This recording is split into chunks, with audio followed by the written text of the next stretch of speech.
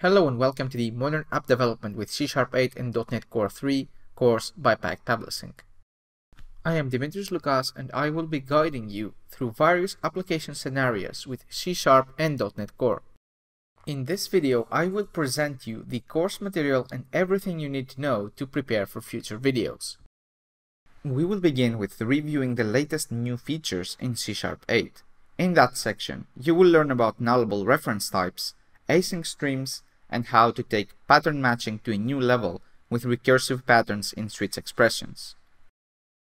We will then move on with creating an authentication service with ASP.NET Core. C# and ASP.NET Core are great tools for creating identity servers whose job is to authenticate users and generate access tokens for use with other services. In the second section of the course, we will build an authentication service from scratch using the latest additions to the ASP.NET Core identity library. After building a service for issuing tokens, we will need an API to consume those tokens. This is where the third section comes in. We will take all the knowledge acquired from the first section and use the latest C# and .NET Core 3 features to build a RESTful API using Entity Framework Core to communicate with an SQL Server database. Moving forward, we will write a desktop application following all the best practices and the MVVM design pattern.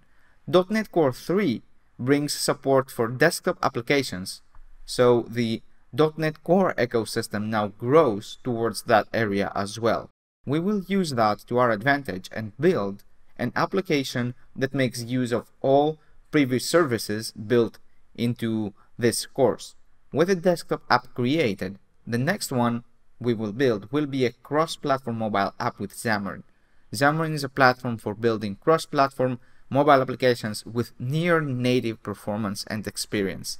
In a similar way to our desktop app, the mobile application we will build will focus on delivering great user experience while using existing building blocks. On to more advanced territory now. In the next section, we will study reactive microservices and the service fabric framework used for building them.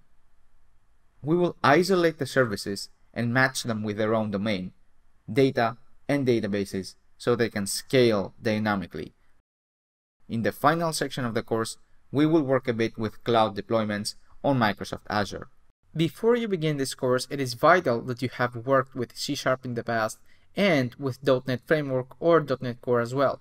Some familiarity with the web and RESTful APIs is assumed. Any past experience with Docker and Docker Compose will be a very nice plus.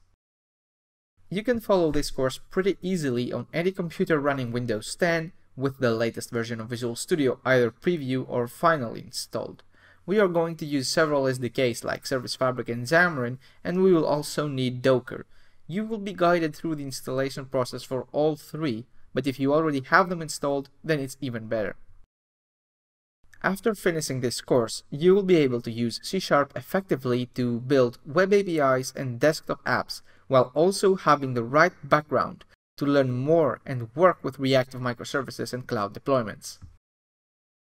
So, let's get right into it.